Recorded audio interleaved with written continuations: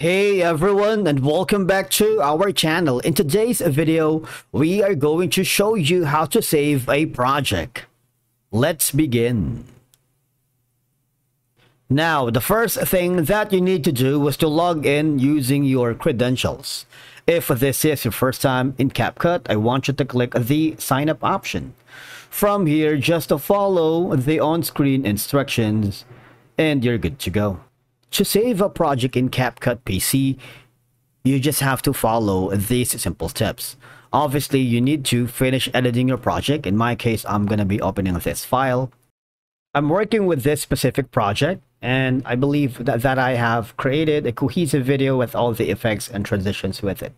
Now, if you are using the Capcut PC, especially if you're logged in to your account, all right?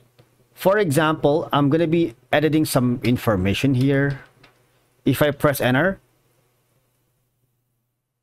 you would notice that I'm going to play that again. If I click the menu here on the top right corner and I click the back to home page, you would notice that the file has been saved to the project. All right.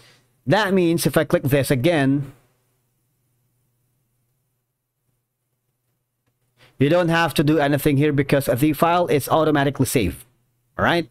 It's very, very easy really to save a project here in Capcut PC, since you are logged into your account already, which is synchronized to your account online.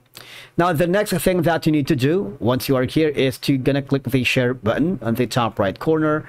And of course, you want to, if you after saving this, if you want to export and share, you can do that by clicking the Join Pro to export.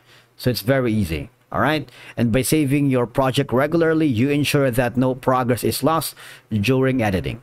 All right. And that's it for today's video. It's very easy really to save a project here in Capcut using your PC. We will see you again in the next video.